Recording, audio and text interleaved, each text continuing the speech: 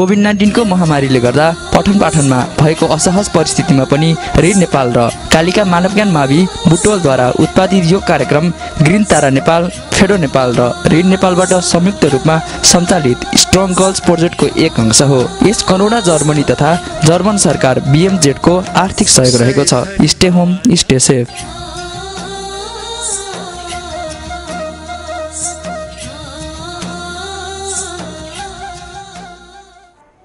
विद्यार्थी भाइ बहिनीहरू नमस्कार, सम्पूर्ण अभिभावक वर्गहरूमा पनि नमस्कार।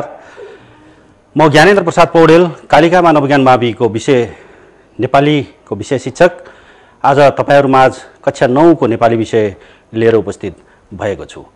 आज हामी व्याकरण पढ्दै छौं। गएको कक्षामा पनि हामीले व्याकरण पढेका थियौं र व्याकरण अन्तर्गत हामी पदवर्ग पढिरहेका छौं र त्यही पदवर्गलाई म अगाडि निरन्तरता दिन गइरहेको छु। विद्यार्थी भाइ बहिनीहरू, हामीले पद यो अघिल्लो कक्षामा पनि तपाईहरुले सिकिसक्नु भएको छ। म त्यसलाई केही पुनरावृत्ति मात्रै गर्दै छु। पद भनेको वाक्यमा प्रयोग भएको शब्द नै पद हो। जुन शब्द वाक्यमा प्रयोग हुन्छ त्यसपछि त्यो शब्दले पदको हैसियत प्राप्त गर्दछ। जस्तै राम भात खान्छ भन्ने शब्द, ऊ घर गयो भन्ने वाक्यहरू हामीले यो पहिलो वाक्य दोस्रो वाक्यमा यहाँ 3 वटा पदहरू आएका छन्। यसमा पनि 3 वटा पदहरू आएका छन्। हेर्नुस् त, अब यो राम भन्ने शब्द अब यहाँ यो वाक्यमा आइसकेपछि यसले नामपदको हैसियत प्राप्त गरेको छ। भात पनि नामपदको हैसियतमा, खान्छ क्रिया, ऊ सर्वनाम पद भएको छ यो वाक्यमा आएपछि, घर नामपद र गयो क्रियापद। यो कुरा हामीले पदको अघिल्लो कक्षामा पढिसकेका छौं। अब पदवर्ग भनेको यिनै पदहरू वाक्यमा आइसकेपछि पदहरूले आफ्नो व्याकरणात्मक कार्य गर्छन्। त्यही पदहरूले वाक्यमा आएर गर्ने व्याकरणात्मक कार्यको आधारमा पदहरूलाई गरिने वर्गीकरण नै पदवर्ग हो। पदले वाक्यमा गर्ने व्याकरणात्मक कार्यहरूको वर्गीकरण नै पदवर्ग हो। र यो पदवर्गलाई 2 खण्डमा बाँडेर हेर्न सकिन्छ, विकारी र अविकारी। यो कुरा पनि अघिल्लो कक्षामा चर्चा भइसकेको छ विद्यार्थी भाइ बहिनीहरू, त्यसकारण म यसको विस्तृत गहिराइमा गइरहेको छैन। सामान्य तपाईहरुलाई यसको पुनरावृत्ति मात्रै मैले गराइरहेको छु। र यी 2 प्रकारका पदहरू मध्ये विकारी पद, विकारी भनेको विकार हुने, बिग्रने, चल्ने, परिवर्तन हुने भन्ने अर्थमा हुन्छ। यी 4 वटा रूपमा अथवा चाहिँ नि यिनको विकारी पद चाहिँ नि रूप परिवर्तन हुने, रूप चल्ने पद भन्ने बुझिन्छ। त्यसकारण विद्यार्थी भाइ बहिनीहरू, लिङ्ग, वचन, पुरुष, आदर र विभक्तिका आधारमा यी विकारी पदको रूप चाहिँ चल्दछ। यिनीहरू रूपायन हुन्छन् अथवा चाहिँ नि यिनको रूप परिवर्तन हुन्छ। जस्तै हेर्नुस्, हामीले विकारी पद अन्तर्गत 4 वटा पदहरूलाई राख्न सक्छौं। नाम, सर्वनाम, विशेषण र क्रिया। यी 4 वटा पदहरू विकारी पद अन्तर्गत पर्दछन्। अब हामीले हेरौं कसरी यिनको रूप चल्दछन् भन्ने कुरा हेरौं विद्यार्थी भाइ बहिनीहरू। जस्तै नाम, कुनै एउटा नामलाई लिगौं, छोरो। अब कुनै एउटा सर्वनाम, ऊ। विशेषण, राम्रो। कुनै एउटा क्रिया लिगौं, खान्छ। अब यी 4 वटा रूपहरू कसरी चल्दछन् त भन्ने कुरालाई हेरौं है। यहाँ मैले लिङ्ग, वचन, पुरुष, आदर र विभक्ति भनेर देखाएको छु। अब यो छोरोलाई लिङ्गको आधारमा परिवर्तन गर्दा के हुन्छ? छोरी हुन्छ। यही छोरोलाई वचनको आधारमा परिवर्तन गर्दा के हुन सक्छ? छोराहरू हुन सक्छ, हैन? अब तपाई आदरको आधारमा, हैन, आदरको आधारमा परिवर्तन नभए पनि विभक्तिको आधारमा परिवर्तन गर्नुस् त, छोराले हुन सक्छ। हेर्नुस्, यसरी यो चाहिँ नामको चाहिँ लिङ्गको आधारमा हामीले परिवर्तन गर्यौं, वचनले परिवर्तन गर्यौं, विभक्तिले परिवर्तन गर्यौं। यी रूप चलेको छ नि विद्यार्थी भाइ बहिनीहरू। त्यसकारण रूप चलेको हुनाले एउटा पदबाट विभिन्न पदहरू सिर्जना भएको हुनाले यिनीहरूको रूप चाहिँ नि परिवर्तन भएको हुनाले के भयो?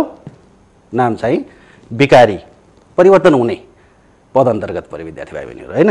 त्यस्तै सर्वनामलाई हेरौँ है हामीले। सर्वनाम लिङ्गको आधारमा चाहिँ परिवर्तन हुँदाखेरि ऊबाट हुने होला स्त्रीलिङ्गी बन्दाखेरि, वचन ऊबाट हुनेहरू होला होइन विद्यार्थी भाइ बहिनीहरू। पुरुष चाहिँ नि ऊ तृतीय पुरुषमा छ भने प्रथम पुरुषमा आउँदा म होला, द्वितीय पुरुषमा जाँदा त होला, तिमी होला है। अब ऊको चाहिँ नि आदरको आधारमा हेर्दाखेरि परिवर्तन हुँदाखेरि उहाँ होला होइन। त्यस्तै विभक्तिको आधारमा जाँदा उसले होला। यसकारण सर्वनाम पनि विकारी अन्तरको पद रहेछ विद्यार्थी भाइ बहिनीहरू। हामीले विकारी भनेको के हो भन्ने कुरा यहाँ चाहिँ नि सामान्य हेरिरहेका छौँ। त्यस्तै विशेषणलाई हेर्नुहोस् त विद्यार्थी भाइ बहिनीहरू। लिङ्गको आधारमा राम्रोको स्त्रीलिङ्गी के हुन्छ? राम्री है। बहुवचन भन्दाखेरि राम्रा केटाहरू, राम्रा हुनसक्छ, राम्रा। त्यस्तै तपाईँले चाहिँ नि विभक्तिको आधारमा राम्राले हुनसक्छ होइन, राम्राले राम्रै बनाउँछ भन्ने अर्थमा। त्यस्तै क्रियालाई हेरौँ विद्यार्थी भाइ बहिनी। क्रियाको पनि यसरी चाहिँ यो आधारमा रूप चल्छ कि चल्दैन हेर्नुहोस् त। खान्छको स्त्रीलिङ्गी खान्छे, खान्छिन् होइन। खान्छ एक वचनमा छ, अब हामीले यसलाई वचन परिवर्तन गर्न सक्छौँ। बहुवचनमा लाँदा खान्छन् हुनसक्छ, खान्छन् हुन्छ है। पुरुषको आधारमा हेर्दाखेरि होइन उसले खान्छ भन्ने अर्थ हो भने म भनेर चाहिँ प्रथम पुरुषमा लगाएर म खान्छु हुन्छ, त भने त खान्छस् हुन्छ होइन। त्यस्तै खान्छ अनादरमा छ, अब यसलाई आदरको रूपमा ल्याउँदाखेरि के हुन्छ? खानुहुन्छ हुन्छ होइन। विभक्तिको आधारमा चाहिँ यो जाँदैन। यसकारण विद्यार्थी भाइ बहिनीहरू विकारी भनेको तपाईँहरूले बुझ्नुभयो। लिङ्ग वचन पुरुष आदर र विभक्तिको आधारमा रूप चल्ने, यसरी रूप चलेको देखाएको छु नि मैले, यसरी रूप चल्यो भने त्यो विकारी हुन्छ। अब हामी अविकारीको कुरा गर्दैछौँ। त्यो अविकारी रूप चल्दैन, त्यो अघिल्लो कक्षामा पनि चर्चा भइसकेको छ। अविकारी पद हेर्नुहोस् है।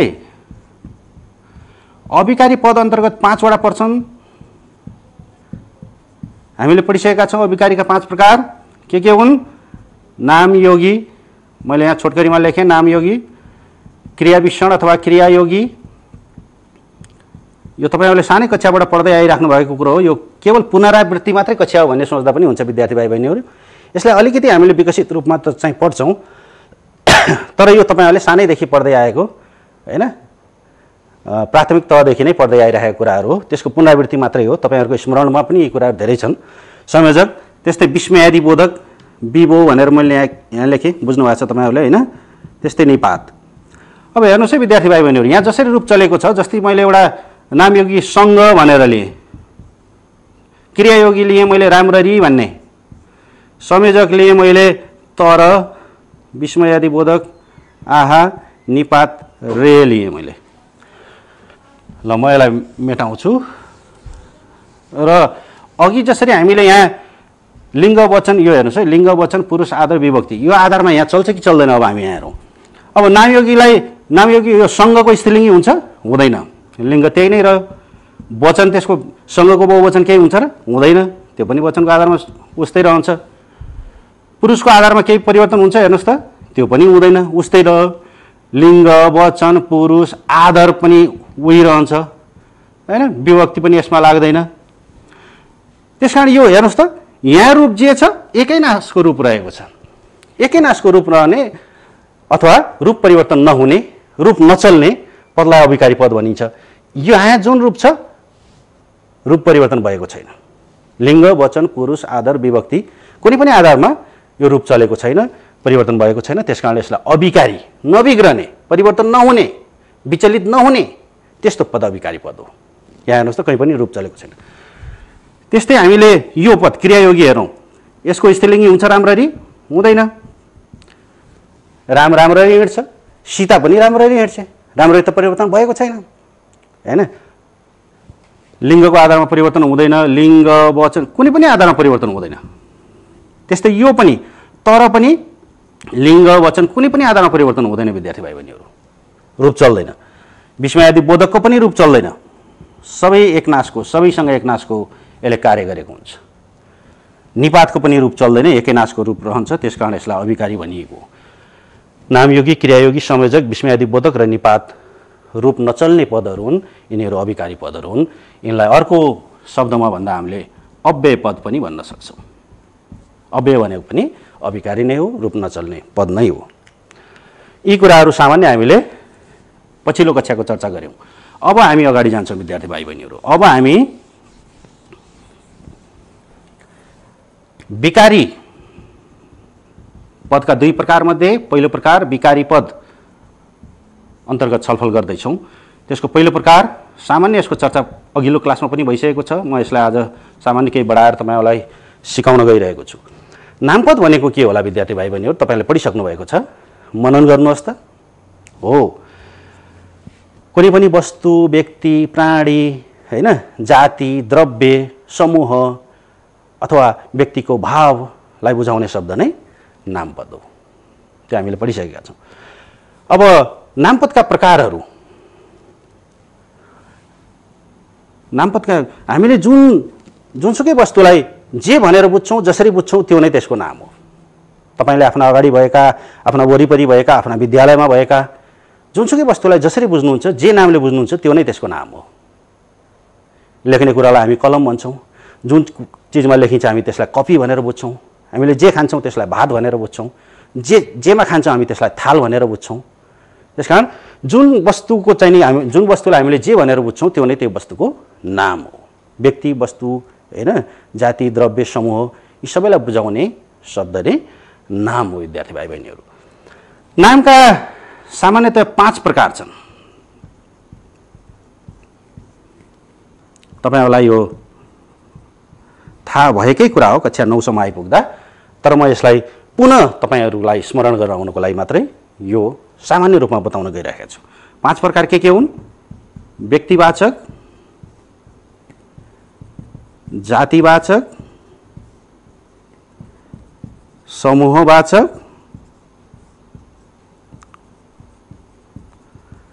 द्रव्यवाचक र भाववाचक। यी 5 प्रकार हुन्। व्यक्तिवाचक भनेको तोकेर देखाउने, कुनै व्यक्ति होस्, वस्तु होस्, हैन, नदी होस्, देश होस्, पहाड पर्वत होस्, कुनै पनि चिजलाई चाहिँ तोकेर देखाउँछ भने त्यो व्यक्तिवाचक।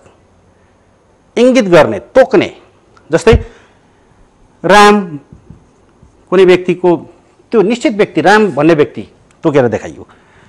कुनै देश भन्नुहोस्, तपाईँ नेपाल भन्नुहोस्, देशलाई तोकेर देखाइयो। थुप्रै देशहरू छन्, तीमध्ये यो एउटा निश्चित देश भनेर तोकेर देखाइयो। कुनै एउटा नदी भन्नुहोस्, तपाईँहरू बागमती भन्नुहोस्, नदीहरू थुप्रै हुन सक्छन् तर बागमती नदी तोकेर देखाइयो। डाँडाहरू, पहाडहरू थुप्रै होलान्, फुलचोकीको डाँडा तोकेर देखाइयो। सहरहरू थुप्रै हुन सक्छन् तर बुटवल सहर तोकेर देखाइयो। यी थुप्रै अन्य व्यक्ति, वस्तु, नदी, देश, पहाड, हिमाल, सगरमाथा, एउटा हिमालको नाम हो, निश्चित तोकेर देखाइयो हिमाललाई, व्यक्तिवाचक भयो। तोकेर देखायो भने व्यक्तिवाचक हुन्छ। अब जातिवाचक, अघि तपाईँहरूले व्यक्तिवाचक तोकेर देखाउनु भयो, अब त्यही चिजलाई नतोकिकन देखाउनु भयो। जस्तै राम भन्ने व्यक्ति हो, तोकेर देखाइयो, तर त्यही व्यक्तिलाई चाहिँ व्यक्ति मात्रै भन्ने अथवा मान्छे भन्ने हो, तोकिएन, समग्र जातिलाई बुझाइयो। मान्छेको सिङ्गो जातलाई बुझायो भने त्यो जातिवाचक, सिङ्गो जातलाई बुझायो, साझा रूपलाई बुझायो। अब नेपाल भन्ने थियो, अघि कुनै देशलाई तोकिए थियो, अब नतोकिकन देश मात्रै भनियो, जातिवाचक भयो। अघि नदी, एउटा बागमती नदीलाई तोकिए थियो, व्यक्तिवाचकमा गएको थियो। अब सिङ्गो सबै नदीहरूलाई बुझायौँ हामीले, नदी भन्ने हो भने फेरि जातिवाचक भयो, हैन। पहाड भनौँ, अब पहाड, हिमाल, सहर तोकिएन, सबैलाई समग्र समेटिने गरेर भनियो भने त्यो जातिवाचक हो। त्यस्तै हामी समूहवाचक नाम, मानिसको, कुनै प्राणीको या वस्तुको सिङ्गो समूहलाई बुझाउने नाम नै समूहवाचक नाम हो। जस्तै मानिसको समूह के हुनसक्छ? भिड हुनसक्छ, जन्ती हुनसक्छ, मानिसको मलामी हुनसक्छ, थुप्रै मानिसहरूको समूह हो नि हो त। त्यस्तै वस्तुको समूह के हुनसक्छ? जस्तै तपाईँको चाहिने अङ्गुरको चाहिने झुप्पा हुनसक्छ, झुप्पो, फुलको चाहिने गुच्छा हुनसक्छ, है, यो वस्तुको चाहिने समूह हेर्नुहोस्। त्यस्तै प्राणीको हुनसक्छ, प्राणीको हुल, बथान, लस्कर, कमिलाको ताती, धेरैलाई बुझाउने, समग्रतामा बुझाउने, समूहलाई बुझाउने नाम समूहवाचक नाम हो विद्यार्थी भाइ बहिनीहरू। त्यस्तै हामी द्रव्यवाचक नाम हेरौँ त। द्रव्य भनेको हैन भौतिक चिज, गन्न नसकिने, नापतौल गर्न सकिने, जुन चिजलाई हामी नापतौल गर्न सकिन्छ त्यो द्रव्यवाचक नाम अन्तर्गत पर्छ। लिटरले नाप्न सकिन्छ, मिटरले नाप्न सकिन्छ, तराजुमा किलोले नाप्न सकिन्छ। जसरी नाप्नु छ तपाईँहरू नापतौल गर्न सकिने हुनु पर्यो। कपडालाई हामीले मिटरमा नाप्छौँ हैन, त्यस्तै हामीले चामललाई दाललाई किलोमा नाप्छौँ, तराजुमा नाप्छौँ। ढुङ्गा माटोलाई तपाईँको हेक्टरमा नापिएला अथवा चाहिँ नि क्विन्टलमा नापिएला हैन, टन भनेर नापिएला। तपाईँको चाहिँ नि ग्यास पदार्थहरू छन् भने तिनलाई पनि नापिन्छ। सिलिन्डरमा 1 सिलिन्डर ग्यास भनिन्छ, सिलिन्डरमा त्यसलाई नाप्न सकिन्छ। त्यसकारण ठोस होस्, तरल होस्, ग्यास होस्, तपाईँले त्यसलाई नापतोल गर्न सक्नुहुन्छ भने, तर त्यसलाई गन्न सकिँदैन। नापतोल गर्न सकिने सबै चिजहरूका नामलाई बुझाउने नाम नै द्रव्यवाचक नाम हो। त्यो तपाईँको ठोस, तरल, ग्यास जे पनि हुनसक्छ।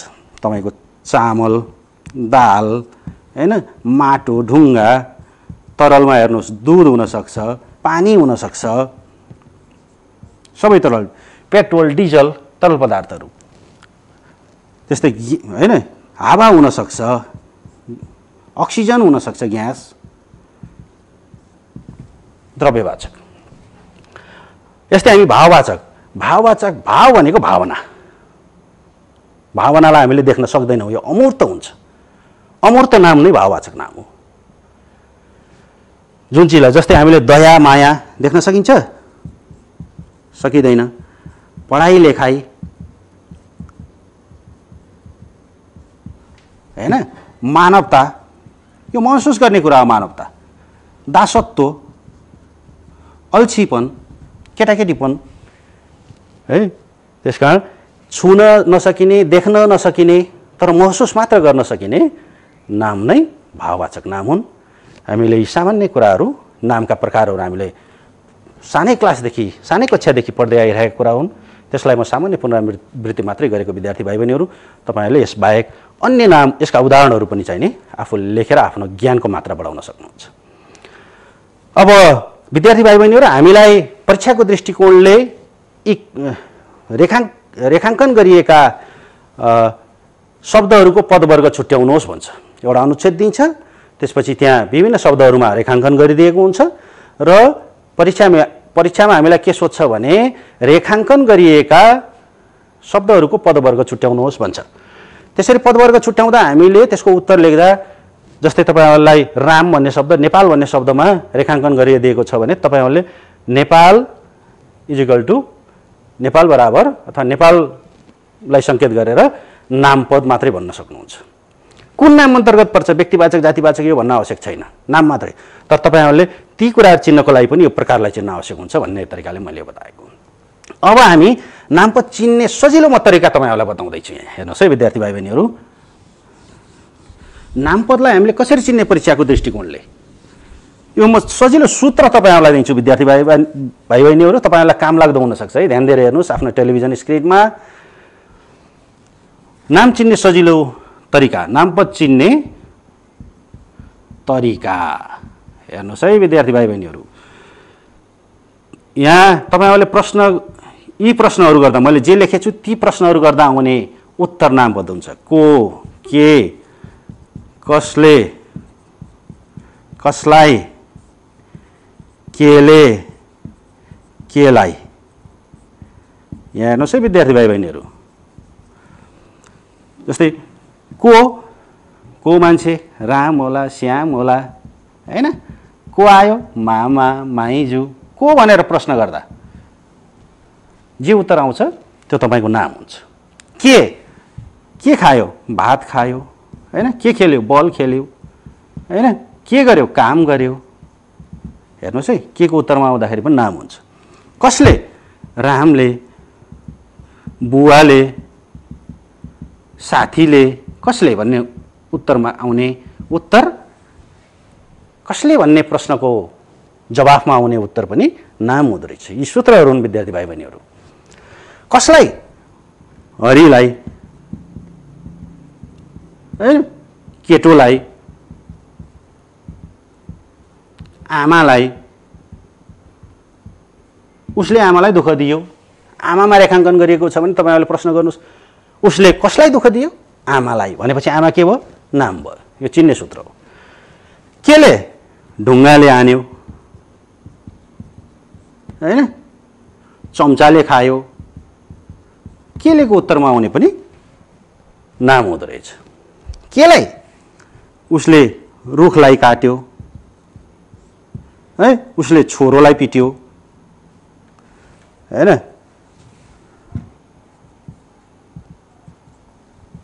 केलाईको उत्तरमा आउने पनि उसले घरलाई भत्कायो। एउटा सूत्र यो हो। अरू पनि म सूत्रहरू दिन्छु तपाईहरुलाई, हेर्नुस् है। एउटा सूत्र यो, को के, कसले कसलाई, केले केलाई। यो प्रश्न गर्दा उत्तर आउने शब्द नाम हुन्छ। दोस्रो हेर्नुस् तपाईहरु, म विभिन्न यहाँ तपाईहरुलाई शब्द लेखिदिन्छु विद्यार्थी भाइ बहिनीहरु। धातुको पछाडि नु, आई, आई,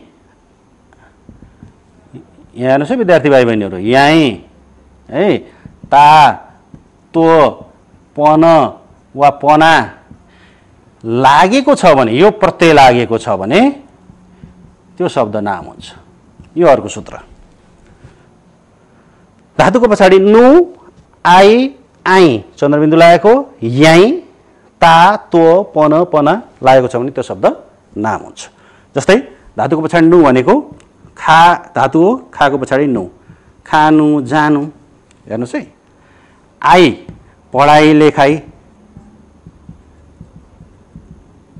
पढ धातु हो, पढ प्लस आई पढाइ, यो शब्द के हो? नाम हो।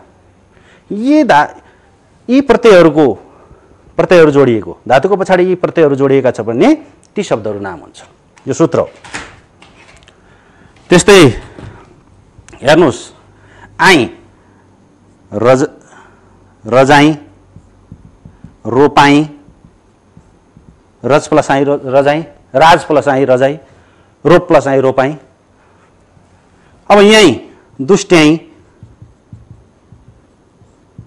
मूर्ख्याई हैन विद्यार्थी भाइ बहिनीहरु। अब ता हेरौँ है, यहाँ माथि हेरौँ, म माथि लेखेँ। ता मानव प्लस ता मानवता, शत्रुता हैन। तो कवि प्लस तो कवित्व, सती प्लस तो सतीत्व, व्यक्ति प्लस तो व्यक्तित्व। अब पन वा पना एउटै हो। अल्छीपना, अल्छीपना हैन, केटाकेटीपन। हेर्नुस् विद्यार्थी भाइ बहिनीहरु, तपाईहरुले केलाई ध्यान दिनु पर्यो भने यो सूत्रलाई तपाईहरुले सम्झिन आवश्यक छ। परीक्षाको दृष्टिकोणले साह्रै काम लाग्ने सूत्र मैले तपाईहरुलाई दिएको छु विद्यार्थी भाइ बहिनीहरु। यो दोस्रो मैले सूत्र दिएँ, पहिलो सूत्र यो दिएँ, दोस्रो सूत्र यहाँ दिएछु। अब तेस्रो सूत्र हेरौँ है विद्यार्थी भाइ बहिनीहरु। हरु लागेका, सर्वनाम बाहेका शब्दहरू नाम हुन्छन्। हरु लागेका, यो तेस्रो सूत्र। जस्तै छोराहरू, रुखहरू, केटाहरू हैन, हरु लागेका, सर्वनाम बाहेका हुनुपर्छ। यो तेस्रो सूत्र विद्यार्थी भाइ बहिनी, हरु लागेका सर्वनाम बाहेका शब्दहरू पनि नाम हुने रहेछन् है। त्यस्तै अर्को चौथो सूत्र पनि म यहाँ तपाईहरुलाई दिन्छु सजिलोको लागि। कुन ठाउँको उत्तरमा आउने शब्द नाम हुन्छ। राम बुटवल गयो, कुन ठाउँ गयो? बुटवल गयो। ठाउँको नाम बुटवल, कुन ठाउँ? भैरवा, कुन ठाउँ? पोखरा आदि। यसरी प्रश्न गरेर आउने उत्तर नामपद हुन्छ। मैले यहाँ 4 वटा सूत्र दिएको छु। हामी यसलाई एकचोटि स्लाइडबाट पनि विद्यार्थीहरूले अझ हेर्नुहोस् त।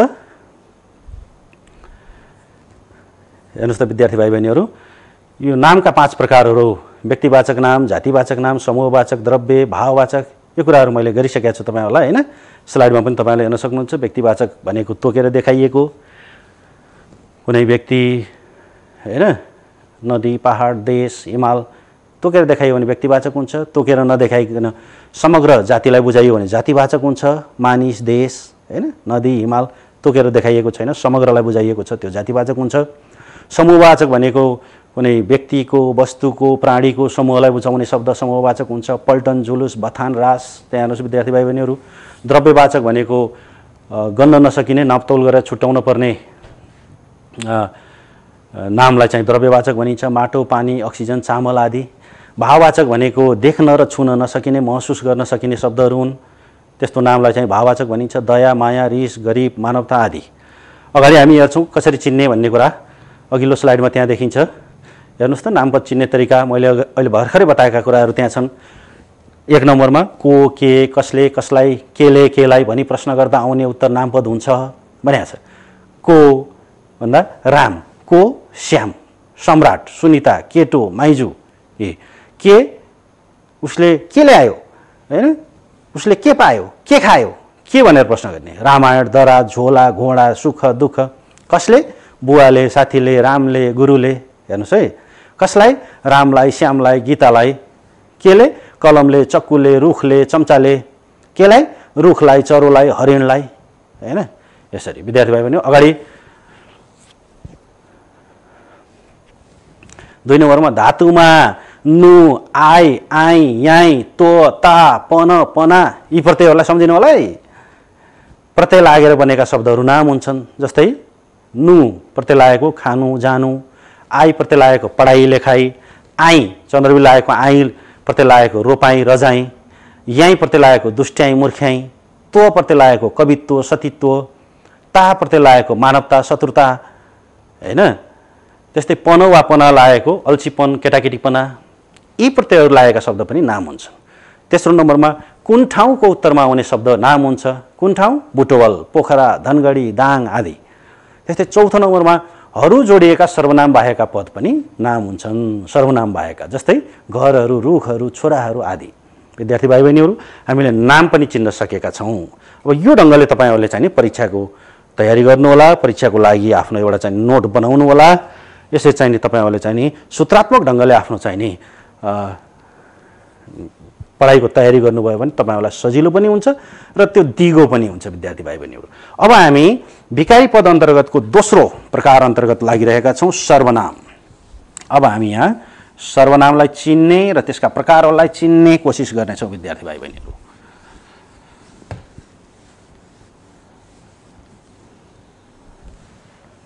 विकारी पद अन्तर्गतको दोस्रो प्रकार सर्वनाम।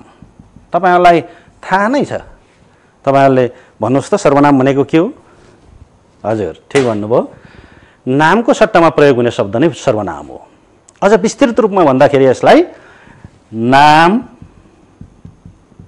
पदावली र वाक्यको सट्टा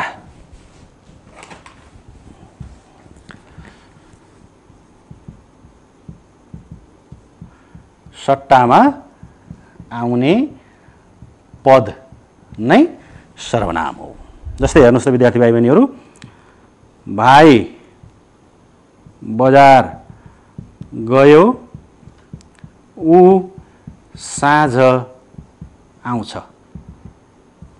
यहाँ हेर्नुहोस्, भाइ भन्ने नाम पद छ, यो ऊ साँझ आउँछ भनेको भाइ नै हो साँझ आउने, तर यहाँ नामको सट्टामा यहाँ सर्वनाम प्रयोग गरिएको छ भनेपछि यो शब्दको सट्टामा यहाँ आएको छ। हामीले यहाँ लेखेको छौँ हैन, नामको सट्टामा शब्द, यो नाम शब्दको सट्टामा, नाम पदको सट्टामा, त्यसकारण यहाँ नामको सट्टामा यहाँ सर्वनाम आएको छ। हामीले यहाँ नामको सट्टामा आएको उदाहरण हेऱ्यौँ। अब पदावलीको सट्टामा कसरी आउँछ सर्वनाम यहाँ हेरौँ है। राम र श्याम साथी हुन्, उनीहरू निकै मिल्छन्। यहाँ हेर्नुहोस् है, राम र श्याम यो नाम हो हैन। अब यो पदावलीको रूपमा आयो, यो पदावलीको सट्टामा उनीहरू यहाँ आयो। यसले पदावलीको सट्टामा यो उनीहरूले यहाँ पदावली, यो राम र श्याम भन्ने पदावलीको ठाउँमा यो उनीहरू भन्ने शब्दले अथवा सर्वनामले काम गरेको छ। त्यसकारण यहाँ यो सर्वनाम पदावलीको सट्टामा आएको छ, पदावलीको सट्टामा। अब तेस्रो हामीले यहाँ के भनेछौँ, वाक्यको सट्टामा पनि आउँछ सर्वनाम भन्ने कुरा गरेका छौँ। कसरी आउँछ? जस्तै हेर्नुहोस् यहाँ, पृथ्वी गोलो छ, पृथ्वी गोलो छ, यो एउटा सिङ्गो वाक्य हो, यो सत्य हो। यहाँ यो भन्ने शब्द आएको छ, हेर्नुहोस् त, यो पृथ्वी गोलो छ भन्ने सिङ्गो एउटा वाक्यको सट्टामा यो गोलो छ भनेको के हो? पृथ्वी गोलो छ भन्ने कुरा सत्य हो भनेको नि त। त्यसकारण यो शब्दले यो सिङ्गो वाक्यको काम गरेको छ होइन। त्यसकारण पृथ्वी गोलो छ भन्ने वाक्यको ठाउँमा यसको सट्टामा यो शब्दले काम गरेको छ। त्यसकारण यहाँ सिङ्गो वाक्यको सट्टामा यो सर्वनामले काम गरेको छ। त्यहाँ यहाँ वाक्यको सट्टामा यो सर्वनाम प्रयोग भएको छ। त्यसकारण हामीले के भन्न सक्छौँ? नाम, पदावली र वाक्यको सट्टामा प्रयोग हुने शब्द नै सर्वनाम हो भन्ने कुरा यहाँबाट बुझिन्छ।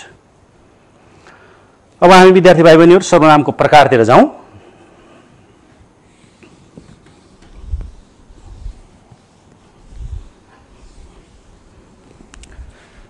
सर्वनामका प्रकारहरू हेर्नुहोस् है। सर्वनाम सामान्यतया हामीले 5 प्रकारमा बाँड्न सक्छौँ। पुरुषवाचक सर्वनाम तपाईलाई सबै थाहा छ, यो पढिसकेको कुरा हो। स्मरण मात्र, यो पुनः स्मरण मात्रै गराउने कुरो छ यहाँ, पुनरावृत्ति कक्षा भन्दा पनि हुन्छ यसलाई। दर्शकवाचक सर्वनाम, सम्बन्धवाचक सर्वनाम, प्रश्नवाचक सर्वनाम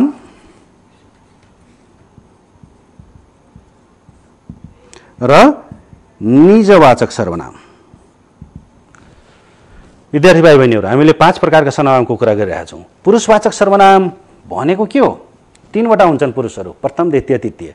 यही प्रथम, द्वितीय, तृतीय 3 वटा पुरुषलाई बुझाउने सर्वनाम नै पुरुषवाचक सर्वनाम हुन्। अथवा वक्ता, श्रोता र विषयलाई बुझाउने सर्वनाम नै पुरुषवाचक सर्वनाम हुन्। भनेपछि प्रथम पुरुष म, हामी, त, तिमी, दोस्रो पुरुष त, तिमी, तपाईँ, हजुर, अथवा ऊ, उनी, उनीहरू, तेस्रो पुरुष आदि पुरुषवाचक सर्वनाम। प्रथम, द्वितीय र तृतीय पुरुषमा पर्ने सर्वनाम नै पुरुषवाचक सर्वनाम हुन्।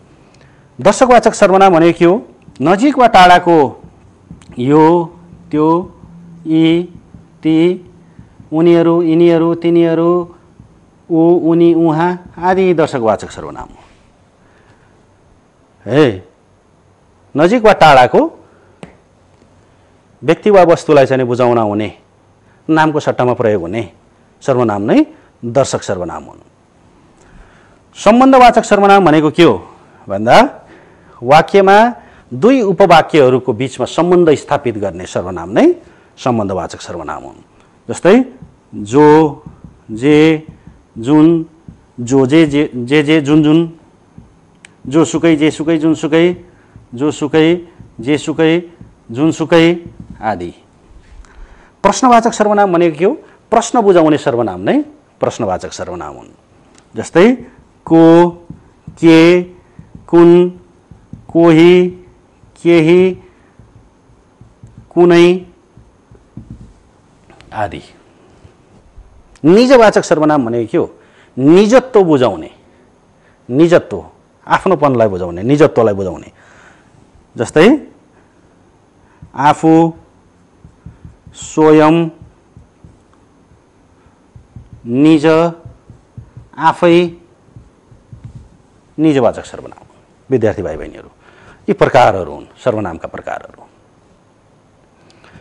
र हामीले सर्वनामका प्रकारहरू अहिले पढिरहेका छौँ विद्यार्थी भाइ बहिनीहरू। र यो सर्वनामलाई चिन्ने कसरी हो त भन्दाखेरि सर्वनाम नामसँग नै सम्बन्धित हुन्छ, किनकि नामको सट्टामा आउने चिज हो नि त यो त।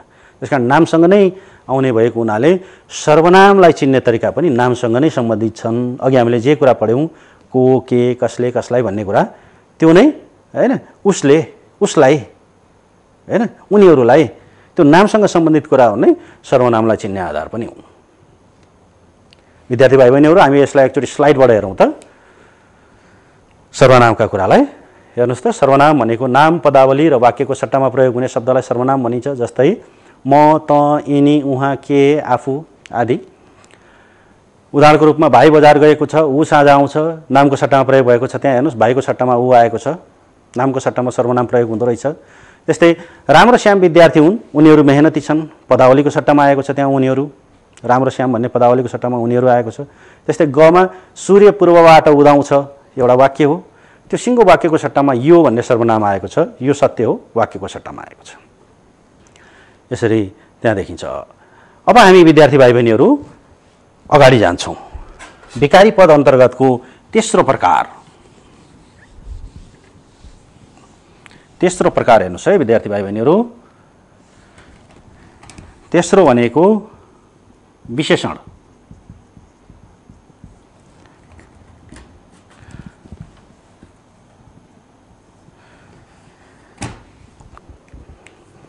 नाम वा सर्वनामको गुण, दोष, अवस्था आदि बुझाउने शब्द नै विशेषण हो।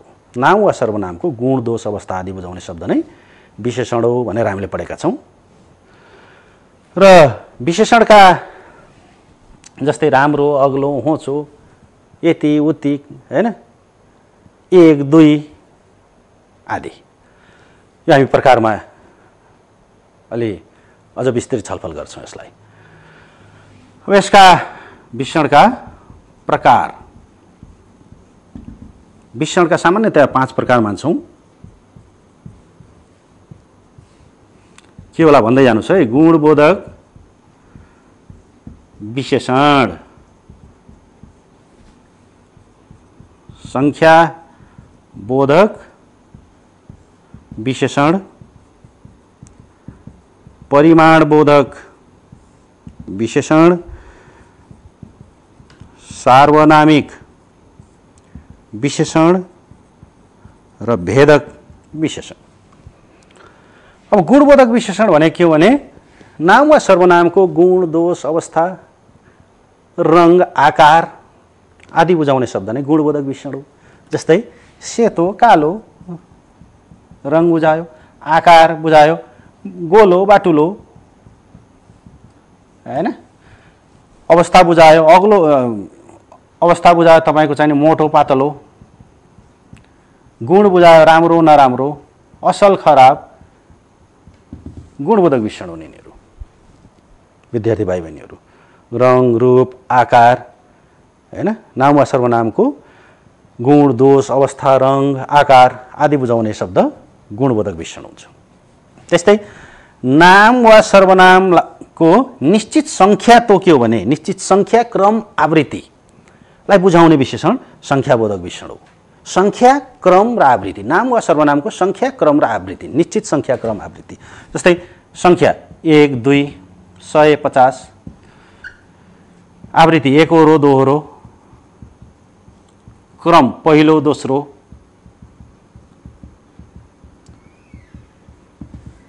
यो के हो त भन्दा संख्याबोधक विशेषण हो। त्यस्तै विद्यार्थी भाइ बहिनीहरू परिमाणबोधक विशेषण, नाम वा सर्वनामको यति उति भन्ने मात्रा वा परिमाणलाई बुझाउने शब्द विशेषण नै परिमाणबोधक विशेषण, मात्रा वा परिमाणलाई। जस्तै अलिकति, धेरै, ज्यादा, बढी, यति उति, कति भन्ने जस्ता शब्दहरू। सार्वनामिक विशेषण भाइ बहिनीहरू हेर्नुहोस् त, सर्वनामबाट बन्ने विशेषण नै सार्वनामिक विशेषण हो। नामको अगाडि आउने सर्वनाम तर त्यसले विशेषणको काम गर्छ भने त्यो सार्वनामिक विशेषण हुन्छ। जस्तै यो केटो, केटोको अगाडि यो आयो भने त्यसले केटोको विशेषता बुझाउँछ। कुन केटो? यो केटो। यी केटाहरू, केटाहरूको अगाडि यी आयो, नामको अगाडि यी आयो।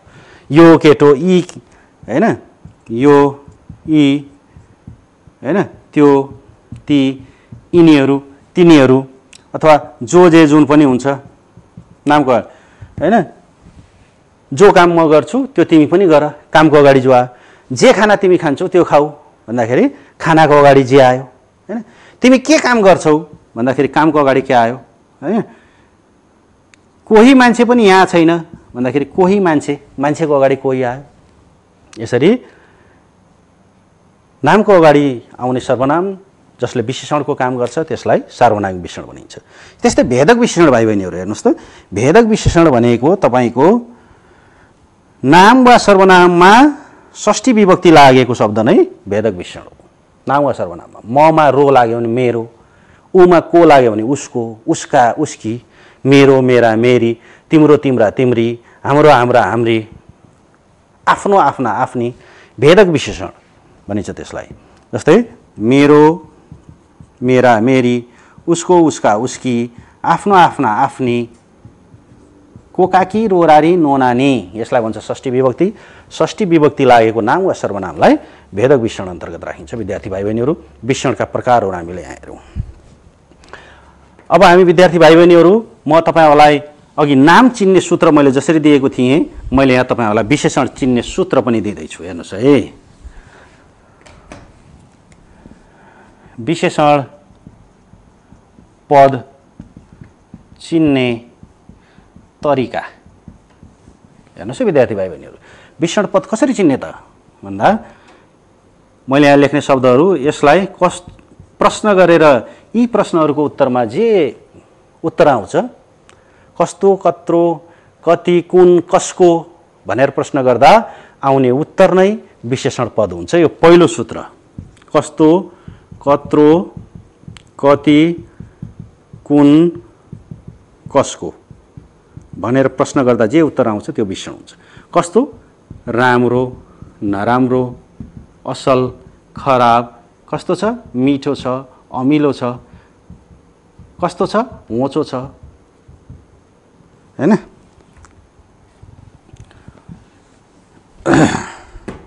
है, कस्तो छ उसले लगाएको सर्ट, सेतो छ। कत्रो छ, अग्लो छ, अग्लो, होचो, सानो, ठुलो आदि हुन्छ नि, अरू पनि धेरै हुन्छन् विद्यार्थी भाइ बहिनीहरू। मैले यहाँ प्रतिनिधि शब्दहरू मात्रै लेखेको छु, केही सीमित शब्दहरू। कति, एक, दुई, अलिकति, धेरै। कुन, सार्वनामिक विशेषणको ठाउँमा हेर्नुहोस् त, यो केटो, त्यो केटी, ती केटाहरू, यी कलमहरू, हैन, के काम, जुन खाना आदि। कसको, यो तपाईको चाहिँ भेदक विशेषण अन्तर्गत पर्ने। रामको, उसकी बहिनी, हैन, आफ्नी छोरी, आफ्ना सामानहरू आदि। यसरी यो प्रश्नको, यी शब्दहरूलाई प्रश्न गरेर हेर्दा जे उत्तर आउँछ त्यो विशेषण हुन्छ। यो पहिलो सूत्र। त्यस्तै म तपाईहरूलाई यहाँ दोस्रो सूत्र दिन गइरहेको छु। यहाँ हेर्नुहोस् है विद्यार्थी भाइ बहिनी,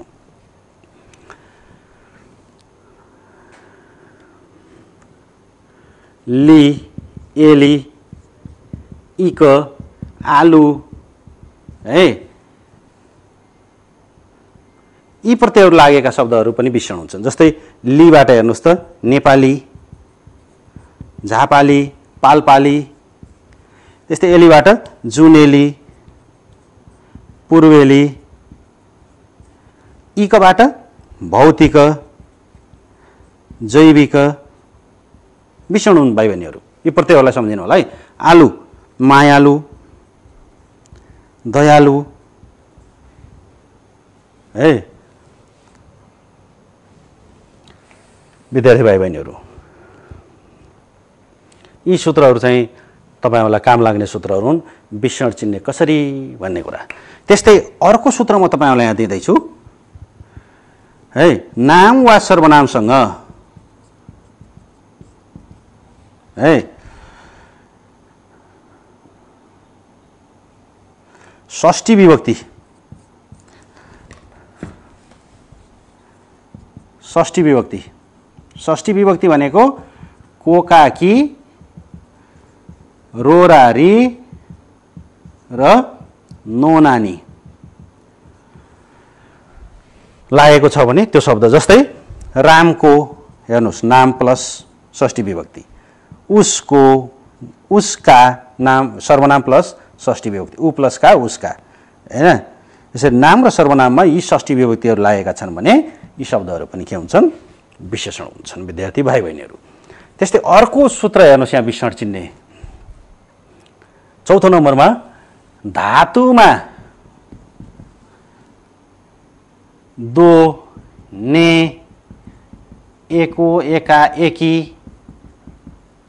प्रत्यय जोडिएका शब्दहरू पनि विशेषण हुन्छन् भन्ने तरिकाले तपाईहरूले मस्तिष्कमा राख्नु होला है विद्यार्थी भाइ बहिनीहरू। सूत्रात्मक तरिकाले पढ्यो भने सजिलोसँग बुझाइ हुन्छ र त्यो दिगो पनि रहन्छ। त्यसकारण म तपाईँलाई यसरी चाहिँ विशेषण चिन्ह सिकाइराखेको छु।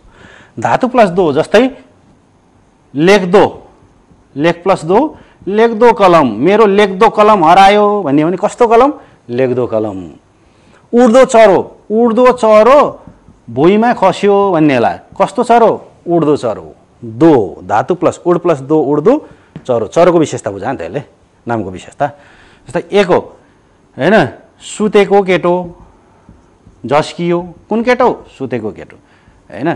एका खेलेका केटाहरू थाके, कुन केटाहरू? खेलेका केटाहरू। एकी पढेकी केटी पास भई, कुन केटी? पढेकी केटी। यसरी अब तपाईको ने, यहाँ हाम्रो ने छुटेछ हैन, ने हेरौँ हैन। जस्तै हिँड्ने मान्छे लड्छ, कुन मान्छे? कस्तो मान्छे लड्छ? हिँड्ने मान्छे लड्छ। पढ्ने मान्छे पास हुन्छ, उत्तीर्ण हुन्छ, कुन मान्छे उत्तीर्ण हुन्छ? कस्तो मान्छे उत्तीर्ण हुन्छ भन्दा पढ्ने मान्छे उत्तीर्ण हुन्छ। पढ्ने विषय भयो। धातुमा दो ने एको एकाएकी लागेका छन् भने यी शब्दहरू विषण हुन्छन् विद्यार्थी भाइ बहिनीहरू। यसरी यो सूत्रात्मक यी सूत्रहरूलाई तपाईँहरूले याद गर्नुहोला, यसलाई अभ्यास गर्नुहोला घरमा। यो ढङ्गले तपाईँहरूले विभिन्न वाक्यहरूको सिर्जना गर्नुहोला भन्ने आग्रह गर्न चाहन्छु। र हामी अब क्रियापदलाई छोटकरीमा हेरिहालौँ विद्यार्थी भाइ बहिनीहरू। म आज विकारी पदलाई चाहिँ क्रियापद छोटो छ, त्यसकारण म यसलाई तपाईँहरूलाई भनिहाल्छु। यद्यपि हामीसँग समय कम छ, कक्षाको समय लगभग सकिन थालेको छ। क्रियापद, क्रियापद भनेको के हो त भन्दाखेरि वाक्यमा कर्ताले गरेको काम बुझाएर, कर्ताले गरेको काम बुझाएर वाक्यलाई पनि पुरा गर्ने, वाक्यलाई पुरा गर्ने पद नै के हो त? क्रियापद हो। वाक्यमा कर्ताले, जस्तै राम भात खान्छ भन्ने यो एउटा वाक्य भयो। यसमा खान्छ क्रिया हो। कसरी हो भन्दा राम भन्ने कर्तापद हो, कर्तापदले यहाँ के काम गरेछ? भात खाने काम गरेछ। खाने काम चाहिँ नि यो क्रियाले बुझाएको छ। खान्छ भनेर खाने कामलाई बुझाएको छ। वाक्यमा कर्ताले गरेको काम पनि बुझाएको छ र वाक्यलाई यसले पुरा पनि गरेको छ। त्यसकारण यो क्रियापद हो भाइ बहिनीहरू। र क्रियापदका प्रकारहरूको सन्दर्भमा क्रियापदलाई विभिन्न प्रकारले चाहिँ नि वर्गीकृत गरेको पाइन्छ है। यसलाई अर्थको आधारमा, संरचनाको आधारमा, कर्मको आधारमा र वाक्य समापनको आधारमा यसरी चार तरिकाले वर्गीकरण गरिएको पाइन्छ यसलाई। तर हामी यहाँ पदवर्ग अन्तर्गत चाहिँ समापनको आधारमा मात्रै हेर्छौँ। तर यहाँ सामान्य जानकारीको लागि अर्थको आधारमा मुख्य र सहायक क्रिया भनेर राखिएको छ। संरचनाको आधारमा सरल र संयुक्त भनिएको छ। कर्मको आधारमा सकर्मक र अकर्मक भनिएको छ भने समापनको आधारमा समापक अथवा समापिका र असमापिका अथवा असमापक क्रिया भनेर यसरी क्रियालाई विभिन्न ढङ्गले वर्गीकरण गरिएको पाइन्छ। तर अहिले हामी चाहिँ वाक्य समापनको आधारमा मात्रै यहाँ हेर्छौँ। वाक्य समापनको आधारमा क्रियापद समापक र असमापक हुन्छन्। समापक अथवा समापिका पनि भन्न सकिन्छ र असमापक। समापक भनेको वाक्यलाई पुरा गर्न सक्ने क्रिया हो, जुन क्रियाले वाक्यलाई पुरा गर्न सक्छ। र असमापक भनेको वाक्यलाई पुरा गर्न नसक्ने क्रिया हो। जस्तै विद्यार्थी भाइ बहिनीहरू, रमेश टिभी हेर्दै भात खान्छ भन्ने एउटा मैले वाक्य लेखेँ। यहाँ चाहिँ नि यो खान्छ र हेर्दै दुईटा क्रिया देखिन्छ। यसले वाक्यलाई पुरा गरेको छैन। हेर्नुहोस् त, हेर्दै भनेपछि वाक्य टुङ्गिएको छ छैन। त्यसकारण यो के हो? वाक्य टुङ्ग्याउन नसक्ने असमापक हो। भने वाक्यलाई टुङ्ग्याएको यसले छ, त्यसकारण यो के हो? समापिका अथवा समापक क्रिया हो। बुझ्नुभयो भाइ बहिनीहरू? वाक्य पुरा नगर्ने असमापक, वाक्य पुरा गर्न सक्ने समापक क्रिया हो। र हामीले पदवर्गको सन्दर्भमा अहिले हामी पदवर्गको चर्चा गरिरहेका छौँ। त्यसकारण पदवर्गको सन्दर्भमा हामीले समापक क्रियालाई मात्रै क्रियापद मान्छौँ भने असमापक क्रियालाई हामीले क्रिया विशेषण वर्ग अन्तर्गत राख्छौँ। क्रिया विशेषण भनेपछि हामीले समापक क्रिया चिन्नु पर्यो। समापक क्रिया चिन्यौँ भने हामीले क्रियापद सजिलैसँग छुट्याउन सक्छौँ। जस्तै यहाँ हेर्नुहोस् त, राम बल खेल्छ बल खेल्दै हैन घर फर्कन्छ भन्ने वाक्यमा समापिका क्रिया कुन हो? हजुर ठिक भन्नुभयो तपाईले, फर्कन्छ यो समापिका क्रिया हो। त्यसकारण यसलाई हामीले क्रियापद भन्छौँ। पदवर्ग छुट्याउमा हामीलाई यो रेखाङ्कन गरिदियो भने हामीले क्रियापद भन्छौँ भने यसलाई रेखाङ्कन गरिएको छ भने यसलाई हामीले के भन्छौँ विद्यार्थी भाइ बहिनीहरू? यहाँ हेर्नुहोस् त, क्रिया विशेषण अथवा क्रिया विशेषणलाई हामी क्रियायोगी पनि भन्न सक्छौँ। त्यसकारण असमापिका क्रिया विशेषण हुन्छ, समापिका क्रिया मात्र क्रियापद हुन्छ। यो कुरालाई हामी स्लाइडबाट हेरौँ त एकचोटि। क्रियापद हेर्नुहोस् त विद्यार्थी भाइ बहिनीहरू, वाक्यमा कर्ताले गरेको काम बुझाएर वाक्यलाई पनि पुरा गर्ने पदलाई क्रियापद भनिन्छ। जस्तै खान्छ, देख्छे, पढ्छिन्, लेख्नु हुनेछ भन्लान्। क्रियाका प्रकार, क्रिया समापिका र असमापिका गरी दुई प्रकारका हुन्छन्। पदवर्ग छुट्याउँदा समापिका क्रियालाई मात्र क्रियापद मानिन्छ। मैले अघि भनेका कुरा, पदवर्ग छुट्याउँदा समापिका क्रियालाई मात्र क्रियापद मानिन्छ भने असमापिका क्रियालाई क्रिया विशेषण वर्गमा राखिन्छ। जस्तै रमेश खाजा खाँदै टेलिभिजन हेर्छ। यस वाक्यमा खाँदै क्रिया विशेषण र हेर्छ क्रियापद रहेका छन्। अब हामी एउटा अभ्यास गरौँ विद्यार्थी भाइ बहिनीहरू। त्यहाँ स्लाइडमा तपाईँहरूले एउटा अभ्यास त्यहाँ देख्नुहुनेछ। हेर्नुहोस् त, यो गृह कार्यभन्दा अघिल्लो चाहिने हेर्नुहोस् त, त्यहाँ क्रियापद पछि लगत्तै एउटा त्यहाँ स्लाइड हो। यो अभ्यास विद्यार्थी भाइ बहिनीहरू, अहिले तपाईँ यहाँ हामीसँग समय अत्यन्त अभाव छ, 1 मिनटमा तपाईँहरूले यो अभ्यास गर्नुहोस् त विद्यार्थी भाइ बहिनीहरू। मैले अहिले सिकाएका कुराहरू यहाँ छन्। क नम्बर हेर्नुहोस् त, ल पछाडि बस्ने भाइ उठ्नुहोस् त। त्यो क नम्बरको सुरुको रेखाङ्कन यो भन्ने कुन वर्ग अन्तर्गत राख्न सकिन्छ? यो कुन पदवर्ग हो? हजुर हो, ठिक भन्नुभयो तपाईँले। बस्नुहोस्, विशेषण। अर्को बहिनी उठ्नुहोस् त। त्यसपछि मेरो कुन पदवर्ग हो? हो, एकदम ठिक भन्नुभयो, यो पनि विशेषण हो होइन?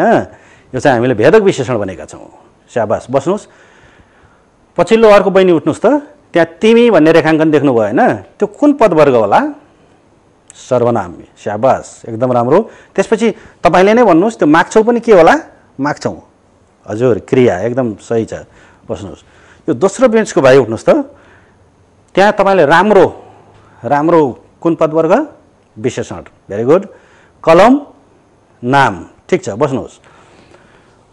त्यहाँ अर्को त्यो कलम समात्ने भाइ उठ्नुहोस् त। त्यो म के होला? हो, सर्वनाम। दिन्न चाहिँ के होला? क्रिया। एकदम राम्रो छ, तपाईँको पनि बुझ्नु भएको छ। बस्नुहोस्। ल यो कुनामा बस्ने त्यो सानो बहिनी उठ्नुहोस् त। ल ख नम्बर हेर्नुहोस् त। देशका सुरुको रेखाङ्कन के होला? देशका निम्ति। हो, एकदम ठिक छ। यो विशेषण हो होइन? षष्ठी विभक्ति लाग्यो भने हामीले भेदक विशेषण बनाएका छौँ। यो विशेषण हो, हामीलाई भेदक भन्नु चाहिँ पर्दैन, त्यहाँ विशेषण तपाईँले चिन्ने पुग्छ। बस्नुहोस्। अर्को भाइ उठ्नुहोस्। त्यहाँ सहित के होला? नाम। एकदम ठिक छ। अनि अर्को पनि भन्नुहुन्छ तपाईँले? त भन्नुहोस् त, भनिन्छ के होला? हो, यो क्रियापद हो। बस्नुहोस्। अनि यो पछाडिको चाहिँ नि बहिनी उठ्नुहोस् त एकचोटि। ल असल के होला बहिनी? हो, यो विशेषण हो होइन? काम नाम। ठिक छ। ल बस्नुहोस्। अरू पनि भन्ने तपाईँले? ल भन्नुहोस् न त। हामी के होला त? सर्वनाम। एकदम राम्रो छ। अनि आफ्नो, यो विशेषण होइन? षष्ठी विभक्ति लाग्यो भने हामीले विशेषण हुन्छ भनेका छौँ होइन? सार्वनामिक विशेषण हुन्छ भनेका छौँ। भेदक विशेषण हुन्छ भनेका छौँ षष्ठी विभक्ति लाग्दा। अनि यो अन्तिमको के होला? राख्नुपर्छ। यो क्रिया हो। एकदम ठिक छ। बस्नुहोस्। आज तपाईँहरूले यो कक्षा चाहिँ बुझ्नुभएको मैले पाएँ। सबैलाई धन्यवाद छ उत्तरको लागि। ल आजको समय चाहिँ नि लगभग सकिएको छ। म जाँदा तपाईँहरूलाई एउटा गृह कार्य छोडेर जाँदैछु। आउने कक्षामा चाहिँ यो गृह कार्यको उत्तर लेखेर ल्याउनु होला है। यहाँ मैले 3वटा गृह कार्य चाहिँ तपाईँलाई प्रश्नको रूपमा दिएको छु। यहाँ रेखाङ्कन गरिएका शब्दहरूको पदवर्ग छुट्याएर ल्याउनु होला। नसकेको खण्डमा हामी त्यसलाई फेरि छलफल गर्नेछौँ। कहाँनिर तपाईँहरूले बुझ्नु भएन त्यसलाई फेरि म तपाईँहरूलाई सहजीकरण गर्नेछु। ल यो 3टा प्रश्नहरू तपाईँहरूले आफ्नो कपीमा उत्तर पुस्तिकामा सार्नुहोस्। त्यसपछि यसको उत्तर लेख्नुहोस्। आफ्नो ढङ्गले लेख्नुहोला र त्यसमा नबुझेका कुराहरू आउने कक्षामा फेरि हामी छलफल गर्नेछौँ। र आज हामीले विकारी पदवर्ग अन्तर्गत नाम, सर्वनाम, विशेषण र क्रियालाई सकेका छौँ। आउने कक्षामा हामी यही पदवर्ग अन्तर्गतको अभिकारी पदलाई चाहिँ नि अगाडि निरन्तर कक्षामा लानेछौँ। त्यतिन्जेलसम्म विद्यार्थी भाइ बहिनीहरूले अभिकारी पदहरूका चाहिँ नि भनेका के रहेछन्, त्यसका के प्रकार रहेछन् भन्ने कुरा खोजेर एक प्रकारले आफ्नो सामान्य तयारी चाहिँ गरेर राख्नु होला है। र यो गृह कार्यहरू पनि चाहिँ लेख्नु होला। र चाहिँ कक्षा लिनुभएकोमा सबै विद्यार्थी भाइ बहिनीहरूलाई धन्यवाद दिन चाहन्छु। र आफ्ना बालबालिकाहरूको चाहिँ पढाइलाई राम्रोसँग नजर राखिदिनु भएकोमा अभिभावकहरूलाई पनि धन्यवाद दिन चाहन्छु। र विद्यार्थी भाइ बहिनीहरू घरमा बसेर आफ्नो पढाइको पुरै तयारी गर्नुहोला। नजानेको कुराहरू चाहिँ नि हामीलाई कुनै माध्यमबाट तपाईँहरूले सोध्नुहोला, फोनबाट या मेसेन्जरबाट या तपाईँहरूसँग जे सुविधा छ उपलब्ध छ त्यसबाट हामी समक्ष तपाईँहरूले सम्पर्क राख्न सक्नुहुन्छ। आफ्नो विषय शिक्षकसँग सम्पर्क राख्न सक्नुहुन्छ। हामी तपाईँहरूको सहजीकरणको लागि सदैव तयार छौँ। यति भन्दै यहाँबाट म बिदा हुन चाहन्छु। धन्यवाद, नमस्कार।